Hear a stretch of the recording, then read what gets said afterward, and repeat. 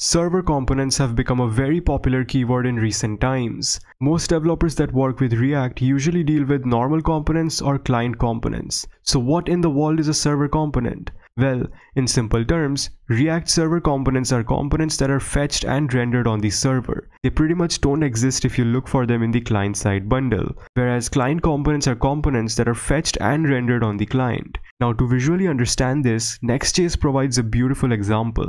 The sections highlighted in purple are server components and the ones highlighted in blue are client components. So the idea here is to render all components that do not require any user interactivity on the server side and components that require user interactivity to be rendered on the client side. So the components in the purple regions are only displaying some information and therefore do not require any user interactivity. So they are server components. Whereas the blue regions such as search and buttons require user interactivity and are client components because the client or browser can take over these components and add interactivity to it, which would give a faster user experience since the JavaScript bundles are present in the browser for client components. Now, in order to understand all of this better, let's understand why are server components useful in the first place. Well, generally what happens is, when a user visits a React application, the server sends a minimal HTML document containing a reference to the JavaScript bundle. This bundle includes the React framework, application code, and any required dependencies.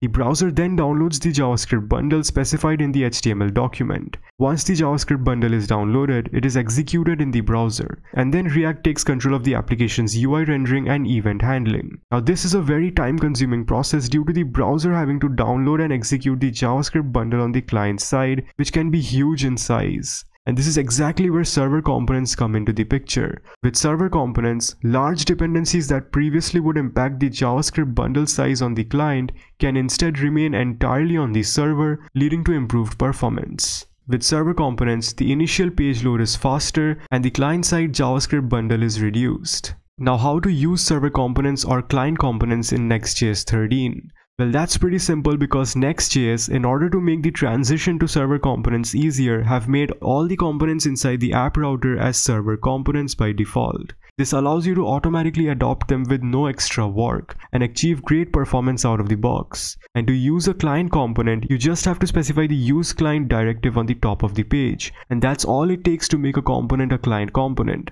So components with no use client directive on top are server components, and components with use client directive are client components. Now, when to use server and client components? Well, to decide between whether to use server or client components, Next.js has specifically summarized the different use cases for when to use them. You can go through this table, but to summarize, if you need to fetch data or reduce client-side JavaScript, then use server component. And if you need to access browser-related things such as on-click, on-change events, browser APIs, or if you need to use any React hook such as useState, useEffect, and so on, then you need to use client components. Otherwise, Next.js will end up throwing an error. So that's all about server and client components. You should start experimenting with these features more to be able to properly grasp this new mental model for building hybrid applications that leverage the server and the client. If you found the video insightful, do like and subscribe, and stay tuned for more.